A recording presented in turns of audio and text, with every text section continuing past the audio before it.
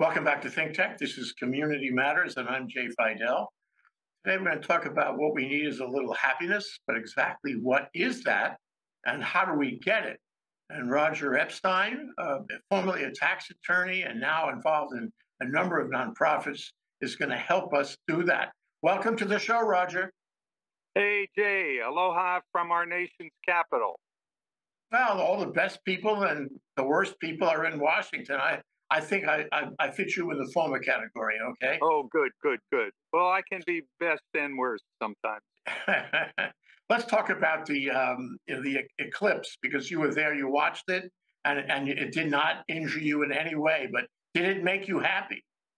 You know, it did make me happy. I think part of happiness for anybody is learning and growing and also feeling like a human being. You know, one of the great things about the eclipse was that everybody participating all over the world got this sense of being a human being in this huge celestial uh, universe. I went downtown at noon yesterday in D.C., and they had a whole, right out where the National Mall is surrounded by the Smithsonian Institute, and they had a number of exhibits. What does the solar eclipse mean? How you can look at it. They had a lot of displays for kids.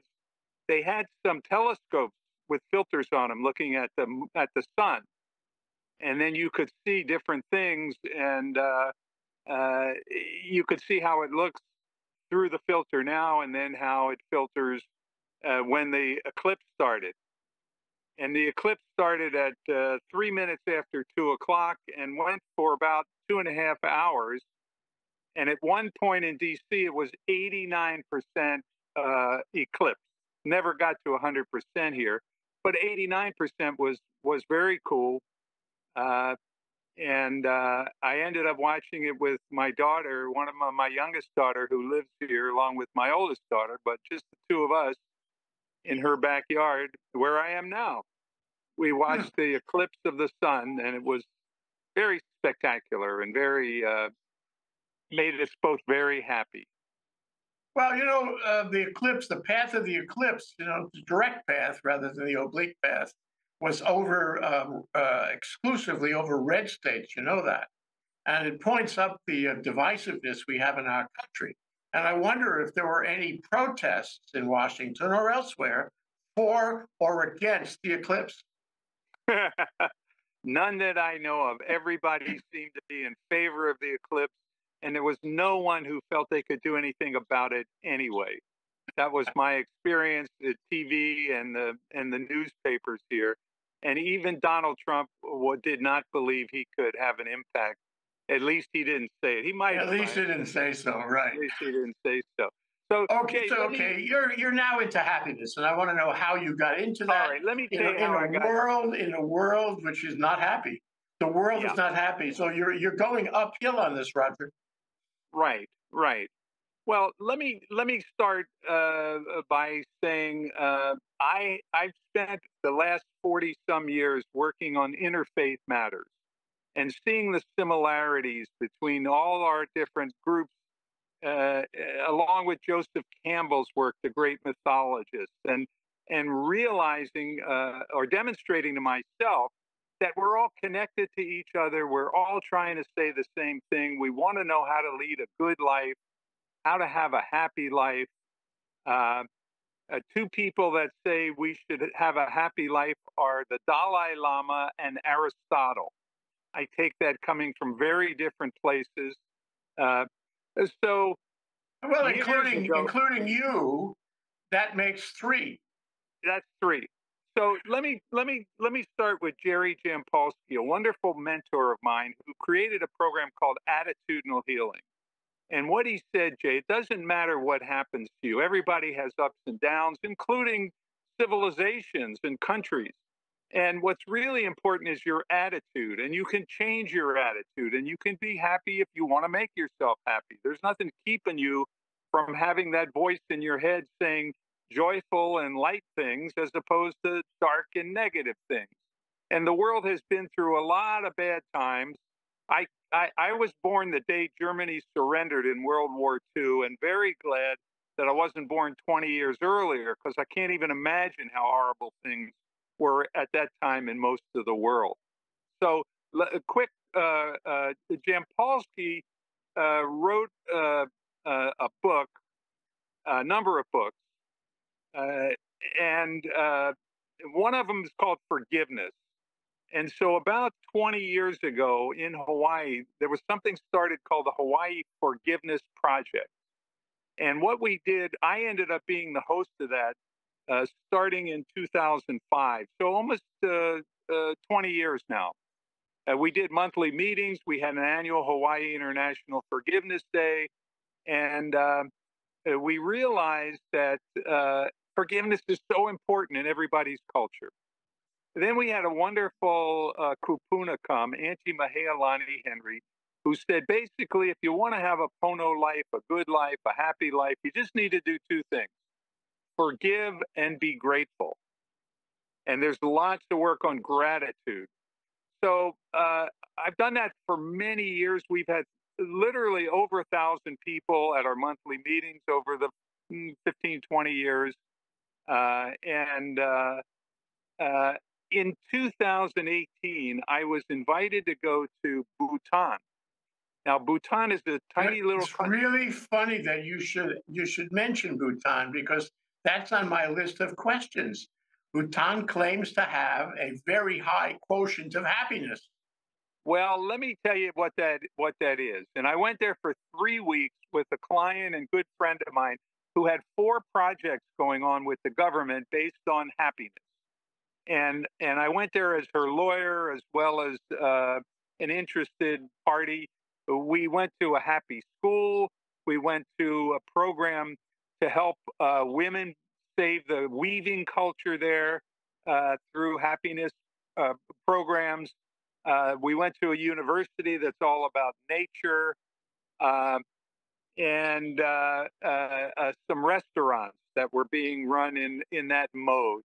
So here's the background on Bhutan. Okay, it's a landlocked country, all mountain valley, mountain valley, mountain valley. The valleys are so narrow. In the main city, you can only build 4 or 5 streets that go up the mountain, and then it gets too steep. That's how in the capital city.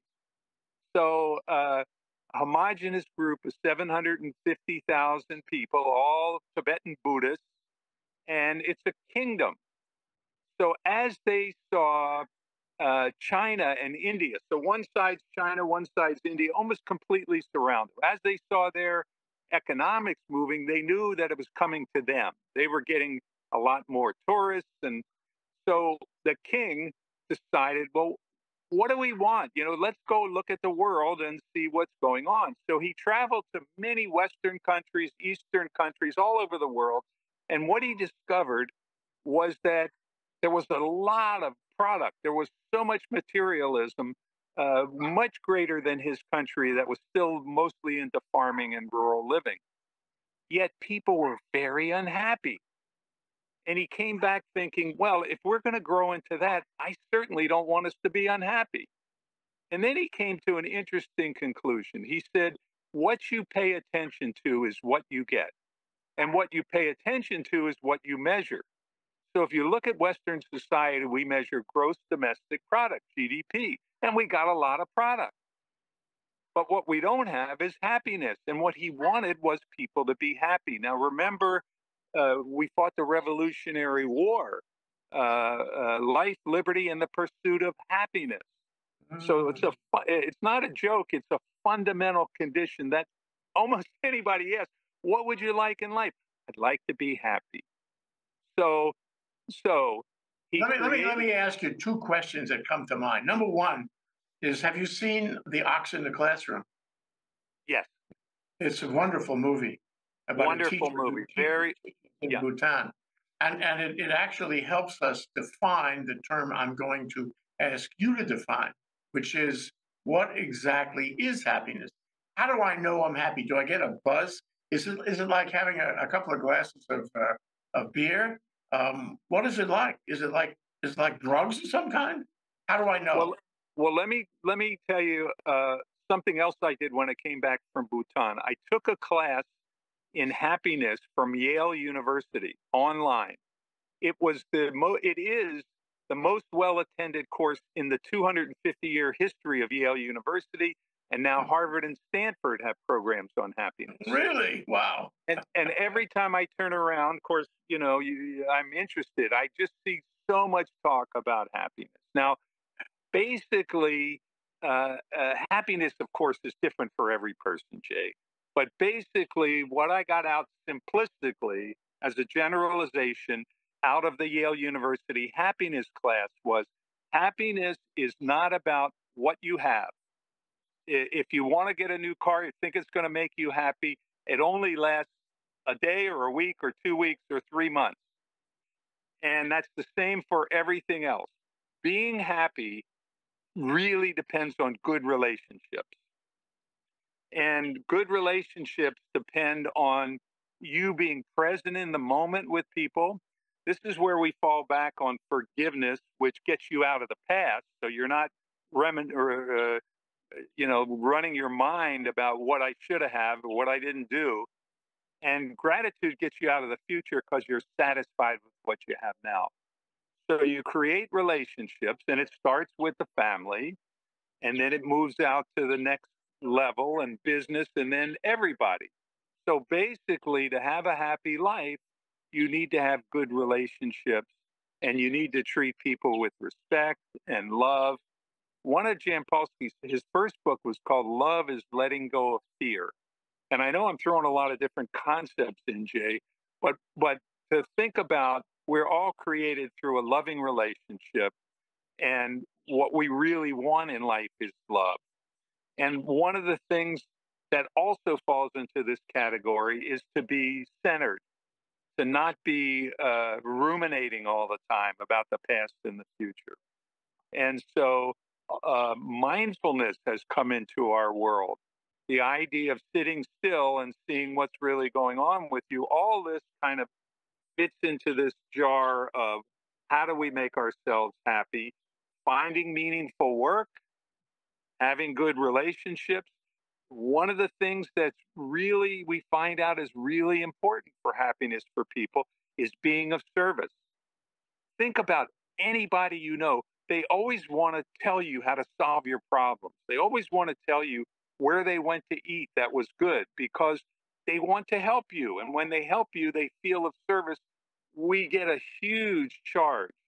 We get a huge feeling of satisfaction and goodwill when we help each other. Yes, absolutely. But a couple of things. One is it sounds a little bit like Buddhism or maybe Hinduism. Well, Is there a religious overlay on this? No, it's very secular. And even the mindfulness that I'm talking about, you can look at the work of John Kabat-Zinn, started over 40 years ago at the Massachusetts General Hospital. He created something called mindfulness-based stress reduction. And there's classes available through private teachers in Honolulu and all over the country. And this has been used at the hospital for all kinds of mental health, even for physical problems. It's a very secular, totally has nothing to do with religion, but it helps you settle yourself and get yourself comfortable so you can act as positively as possible. I'll give you another example. I'm a member of the Washington Bar as well as the Hawaii Bar.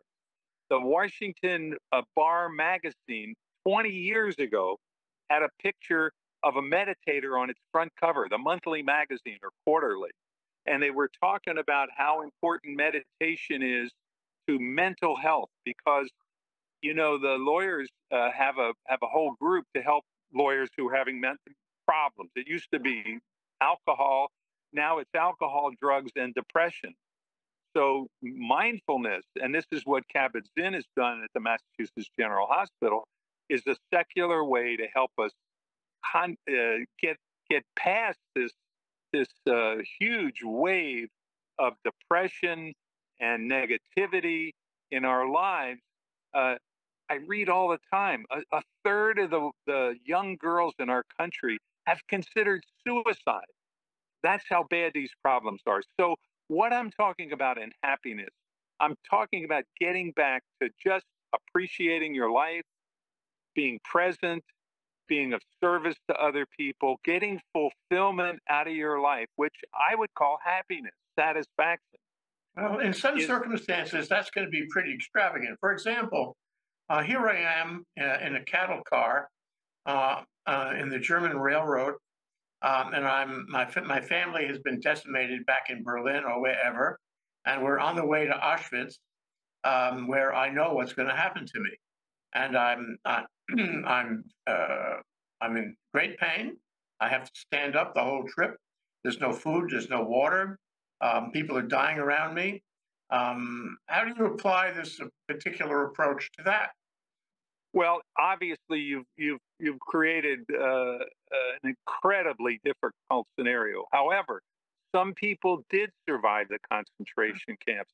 Elie Wiesel and others who have gone on to really be leaders of humankind to try to end this kind of stuff.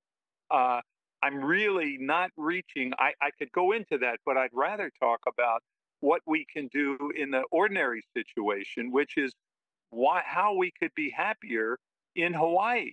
We have everything there. We have beauty. We have uh,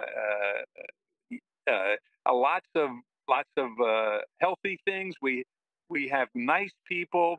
Uh, Ohana. I mean, there's just so many things. We are the premier multicultural society in the world today, living comfortably as a multicultural. So what can we do to make ourselves happier? We can focus on the things that make you happy. In fact, education is one of the principal things uh, uh, that we can focus on. And I have a couple of books I brought back. One I brought back from Bhutan, which, if Michael would put it up on the screen, I'll show you the title of it. And this book is uh, uh, also followed. This is a textbook for how to create happy societies. And then there's another paperback book that the same author, who was the head of gross national happiness. That's the measure they created in Bhutan to kind of compete with gross domestic product. And so it's not that they're so much happier, it's that they're working on it. That's where their energy is, that's where their focus is. And if we could get our energy and focus on that, in treating each other nicely, and of course, Aloha says a lot to that. So that's why I created this program called the Aloha Happiness Project. We took the Hawaii Forgiveness Project of 15, 20 years, and we morphed it. We said, hey, look, if forgiveness and gratitude helps you get to happiness, let's focus on the goal instead of the means. And so uh, we're trying to blend those concepts of gross national happiness from these books I had from Bhutan with aloha. What does that look like? We're the best place in the world to do this. Well, we're unique, aren't we? I mean, there's not We are. everybody, not every place is like this. There are some places that where it's much more difficult to, be happy about your circumstance. I mean, in America, but Yes. let me, if And you're all living, over the for world. example, Yeah. oh No yes, all over the question, Jay. world. I mean, think of the people in the 60 Minutes segment last Sunday, which get little 5-inch screen mines, and the Russian planes drop them, and the guy is tending his roses. He's as happy as punch, and he loses a leg in the process because he didn't notice the little 5-inch screen mine. It's just really interesting. So Yes. the Yes. question is, how do you connect? You talk about happiness as a social experience, as relationships. It's all about relationships. They used to say the law of real estate is not about real estate. It's about people. It's about relationships. And you can apply that to all the law. You can apply that to all human activity, actually. But my question is, we That's have to live, exactly we go have ahead. to live in a civil society.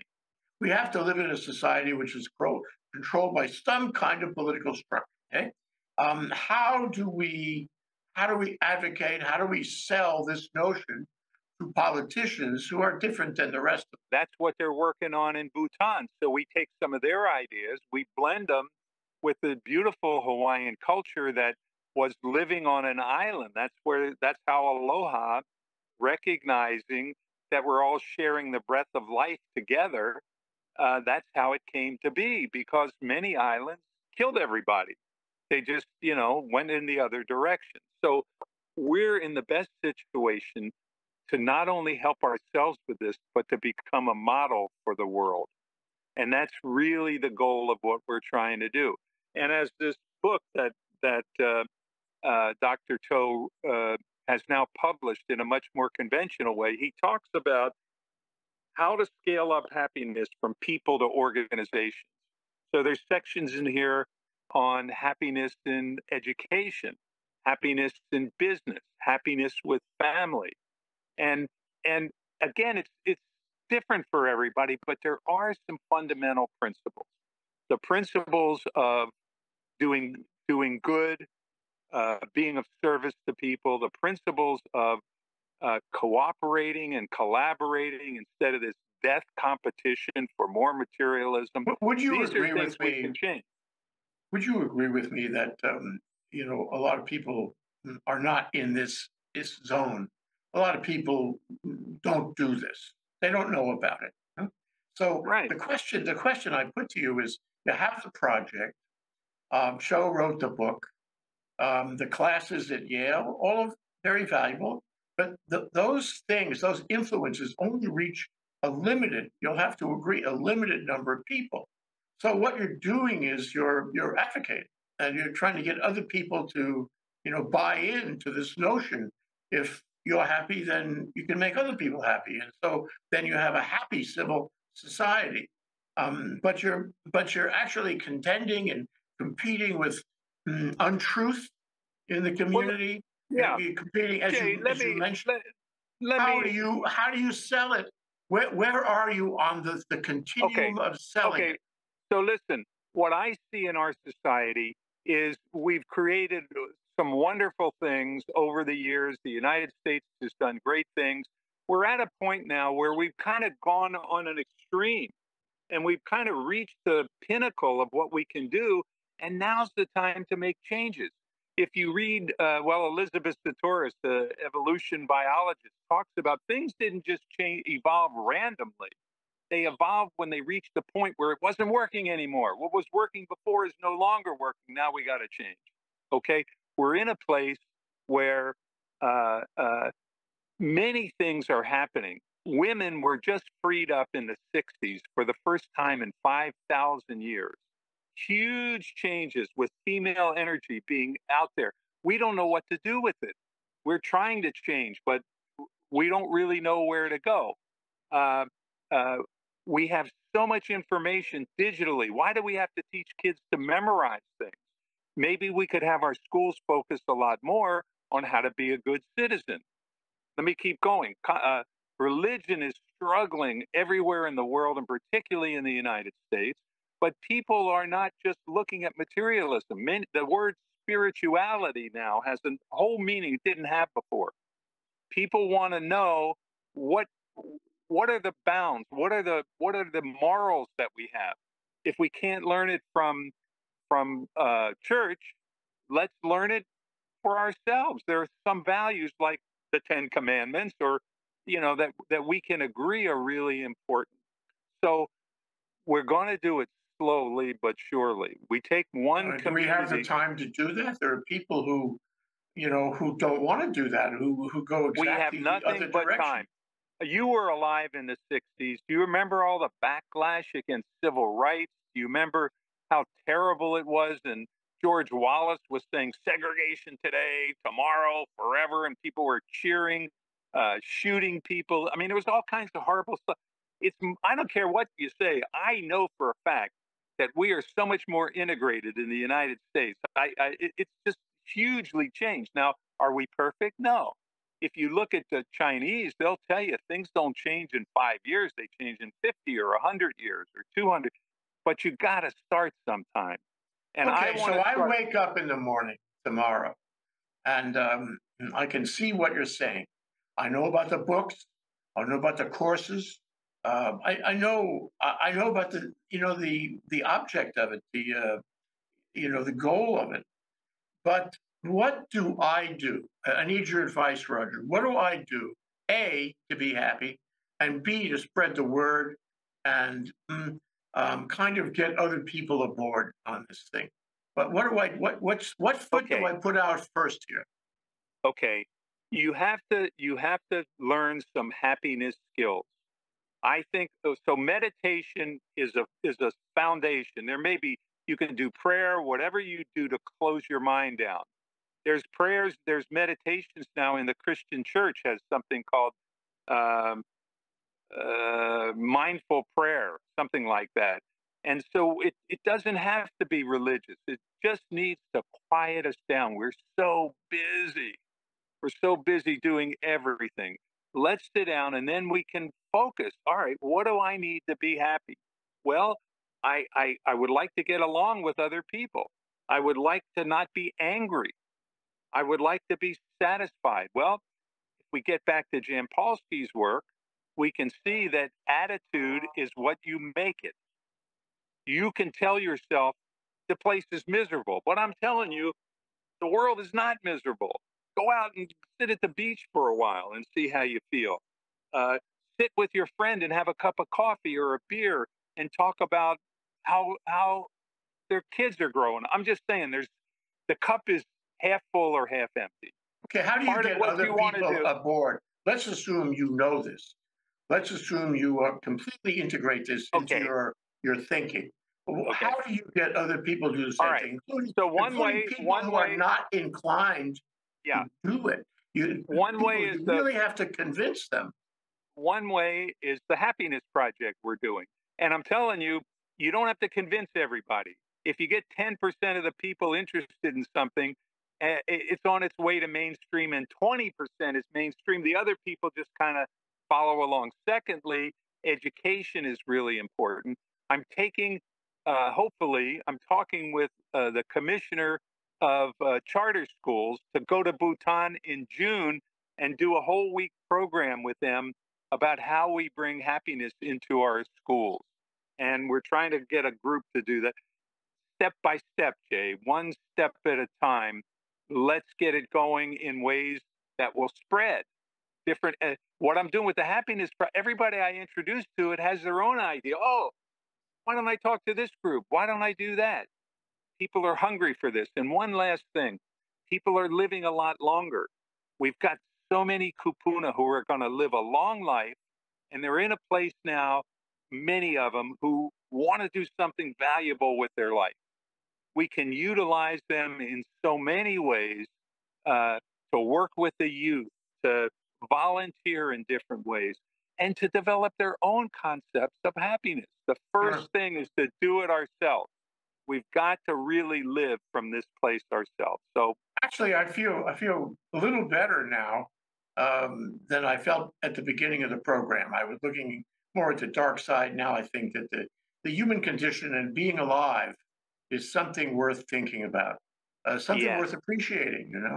And if you spread that around, if you convey that, you're doing a favor for not only yourself but everyone around you. And I wish you well in this, Roger. I appreciate and admire the project you set up over all these years, and I appreciate what you're going to do going forward. Roger Epstein, retired tax attorney, but also a man who understands, the so good if you life can and the do it good as a approach. tax attorney, you can do it from any profession. Exactly. Thank you, Roger. Talk Thank you, soon. Jay. Always a pleasure. We're going to keep working on you to get more of your effort, which is terrific, into these programs. Thank you, Roger. Aloha.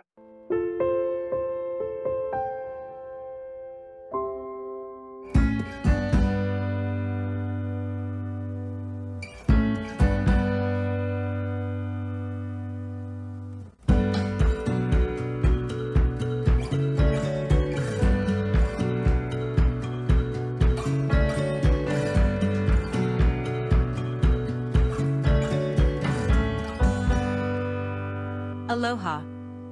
We want to announce that ThinkTech Hawaii is moving into a new phase and will not be producing regular talk shows after April 30th. We will retain our website and YouTube channel and will accept new content on an ad hoc basis. We are also developing a legacy archive program to provide continuing public access to our content.